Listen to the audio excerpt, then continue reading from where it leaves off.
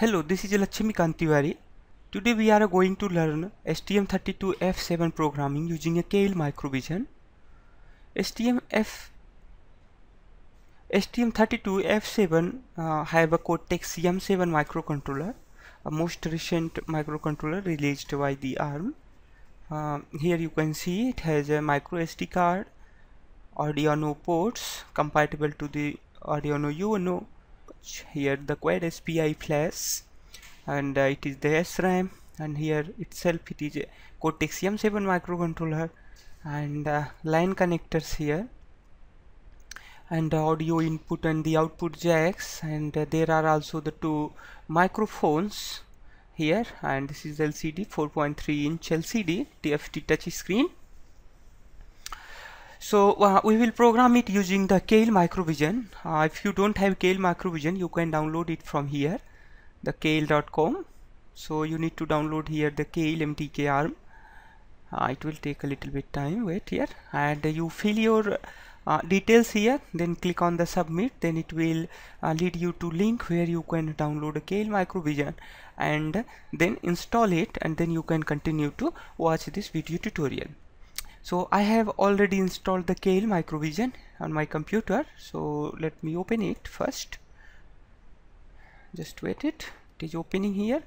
Keil microvision 5. When it will open a first time, it may open a default project here, or it may go a blank here, and also it may prompt you to download some additional files. So that is the pack installer. Okay, it will open pack installer by default very first time. So you need to first refresh it. You can refresh from here or go into the file and refresh it, and then it will enlist all the available devices which supports the Keil microvision. So click on the boards, and then go to the ST Microelectronics STM32F7 board. So it is the F0 board, and STM32F7, let me find it. F7, no, it is SN. Yes, here. So it is the STM32F7 board, and then you will have STM32F7 DFP package here, and then update it and download it. Okay, in the first time when you open your Keil microvision, it asks you to install it and also install some supported files. Okay, and if you already have, just update it if it asks to you. Fine. After installation and the updation every files here, then come to the project and open a project. Okay, so open a project. You can come to the local C drive. In the root directory Keil microvision 5, into the ARM, in the pack folder there is a Keil folder, and here you will find all the examples which are already installed on your Keil root directory. So we are looking for the STM32F7 board. Just go on, come to this point. Okay, this is the project. All the example projects are enlisted here, and this is the Cortex microcontroller software interface standard, and here some documentations are there. Okay, it won't open here, because of that we are looking for only these files, and there are some drivers and the flash MDK files and the middleware supported files and some utilities. So just open a project here, and then the STM32 746G discovery, and come to the example, and here you can see the ADC board support package, DAC, DMA, I2C, power, SPI, timers, UART, everything is enlisted here. So open a ADC. So in the ADC channel, ADC folder, there is only one examples are there. So this is the ADC regular conversion using a DMA, direct memory access it means. So open MDK ARM, there you can find it is a microvision 5 compliance project.uvprojx file. Open it. So it will open into the read-only mode. That means you cannot modify any instructions or any lines of code here. Just click on OK. We will see later how to modify these codes. Okay, so just try to understand the basic file systems and other things regarding to STM32F7 board. So this is the known as the project window, and this one is the editor, and these are the menu bar. Okay, so this folder have all the drivers supported to the BSP discovery board, and here it has the startup files, and here it has a doc file. The doc file explains what these examples will do.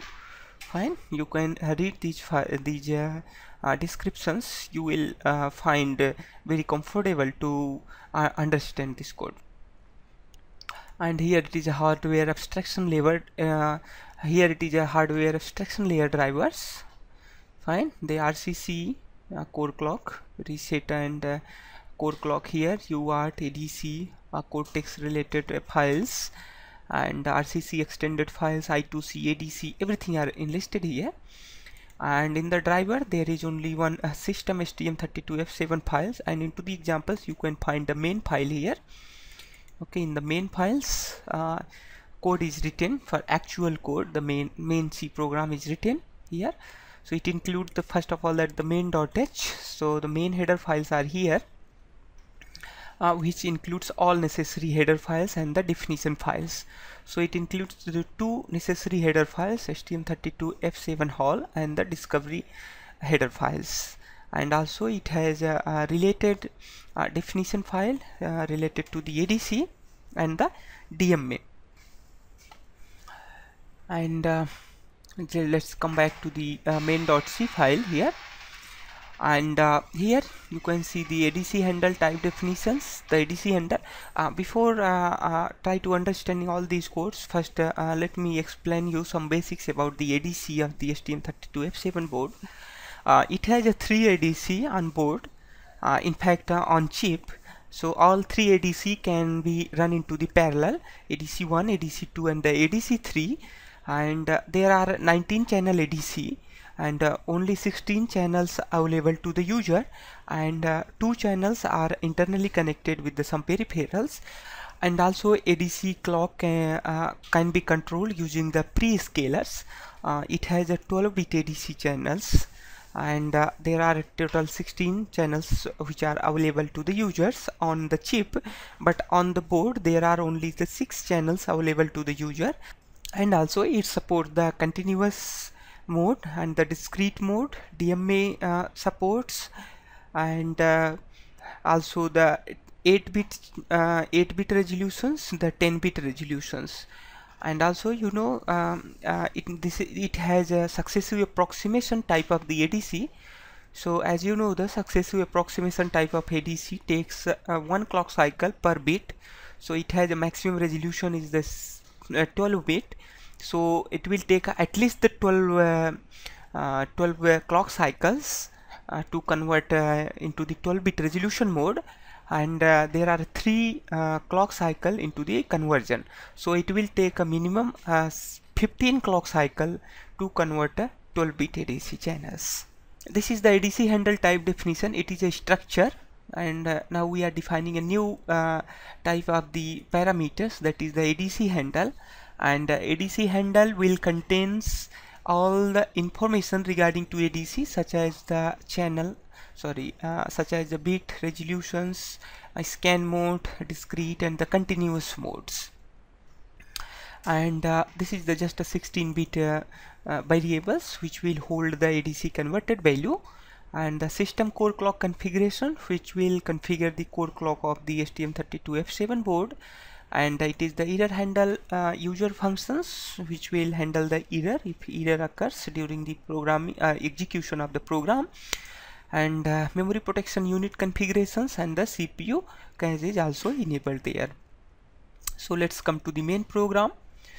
So now the one here, you know, this structure will configure the ADC, and this structure will configure the ADC channels, and it will configure the memory protection unit, and this one will configure the cache unit.